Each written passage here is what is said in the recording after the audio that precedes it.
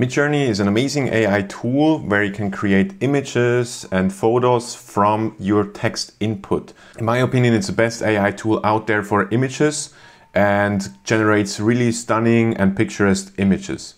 It's not as straightforward to use it, so I'm going to show you how to use it in this tutorial. So Midjourney uses a Discord bot. If you don't know what a Discord bot is, it doesn't really matter too much. You can just follow the step-by-step guide here.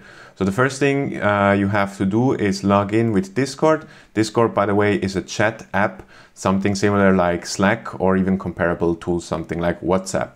You can register a new account. So once you created your Discord account and verified it with your email, you can use this link. The link to that is in the description down below. You can accept the invite. And now you have access to the Midjourney bot. What you want to do is go to one of these rooms, they're called rooms, where you see newbies.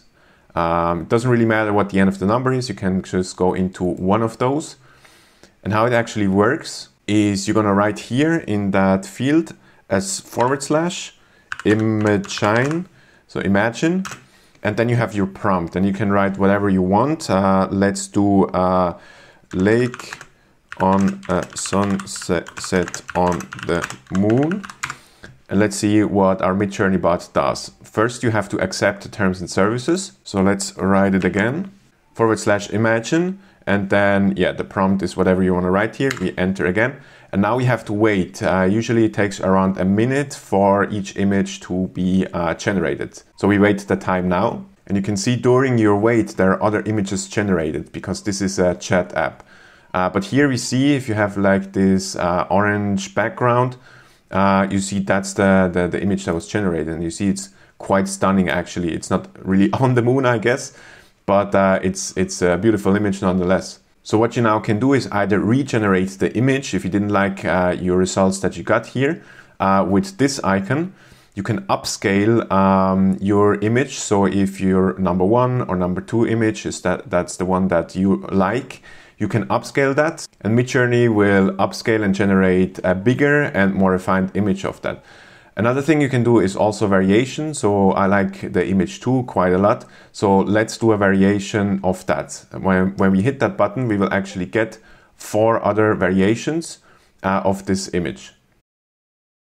Now you see we have 4 different variations. This is just the preview, so we have to wait till it's finished.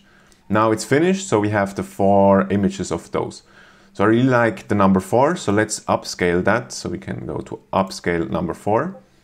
Again, we have to wait. Now we have our upscale image. Now if you go on that image, we can go open in browser. Now we have a big image that we can save on our computer. One thing you can also do is use an image from the internet. So let's take that image. How you can take that is if you go right click and go copy image address. So it's important to have the image address URL and not the website URL. Then we go here and we go imagine. We paste the link to that image. And then we can add a prompt. Let's say 18 years old sitting on a chair. Now we wait till the image is generated. And now we have our 18-year-old Brad Pitt sitting on a chair. So it's just incredible what you can do with this tool. So that's pretty much the basics, what you need to know how to use Midjourney. I hope that video helped. If you want to see more videos about AI, make sure to subscribe to not miss that. See you in the next one.